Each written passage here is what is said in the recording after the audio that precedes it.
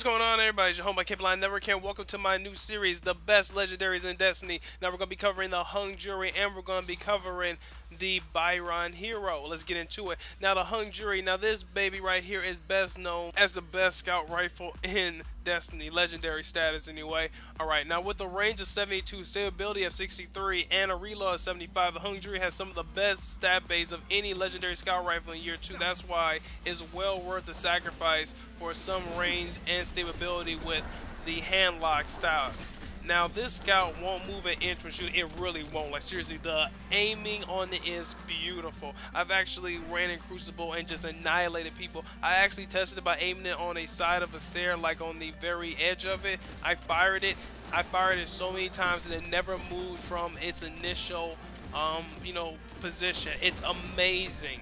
Now for Firefly, for PvE activities and Underdog, boost the range and handling when health is low for Crucible. Yeah, you want Firefly for PvE, but seriously, this is just so awesome. I love this scout rifle. It was so worth 175 Crucible marks I had to get. Not Crucible marks, legendary marks I had to get for it.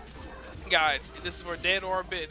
It's so worth it. Just the overall feel of it. I also like how when you fire it, it has a little liquid bullets that go down as well. And guys, you don't even have to aim this thing. Like, look at it. I'm actually shooting these guys from this distance, not even aiming down. Look at this. This is just so amazing. I love this scout rifle. Alright guys, now we're going to get into the next one, which is the Byronic hero. Yes, look at it. This is an amazing hand cannon. This was actually my first legendary and first hand cannon of the Tekken King for Destiny. Now this hand cannon is just so well balanced. The fire rate's amazing. The reload is actually amazing as well. This was actually highly used in PvP, but now everybody's just using the Hawk mode. I'll make another video about that later.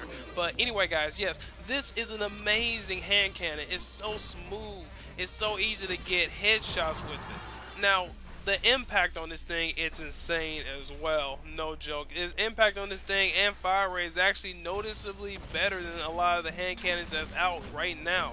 Also, and I just have to say this as well, this thing has third eye, which means that you can actually see down the radar. Well, you can actually have the radar when you see down the sights on this thing. That's handy for any situation.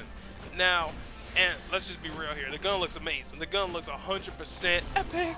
Alright guys, thanks again for watching. It's been Capeline Network here. Make sure to tune in later while I cover more of the best legendaries right here. Alright y'all, thanks again for watching. Peace out and talk to you later.